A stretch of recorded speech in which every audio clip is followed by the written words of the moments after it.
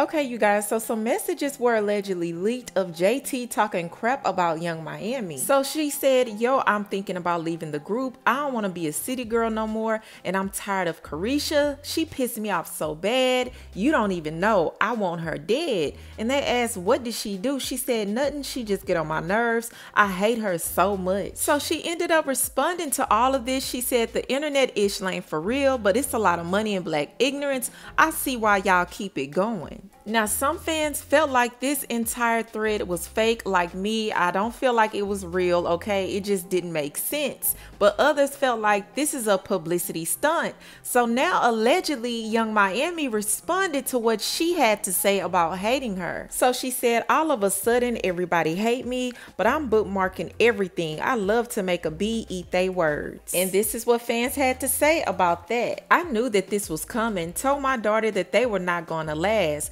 When both girls linked up with Diddy and Uzi, their partnership and friendship changed. I do agree with JT, however. Caresha does entirely too much. Her attitude reveals a lot about her, things that are annoying and just plain country as F. JT is the better rapper anyway. Sorry, but not sorry. They trying to sell an album. Don't fall for this play. It's the fact that JT's message was a PR stunt, but people really showing their true feelings behind it. Wow. But the more and more that's coming out, I'm really feeling like this is a PR stunt. Now, in my last video, I felt like maybe somebody made up the messages. You know how fans do. You know how social media is.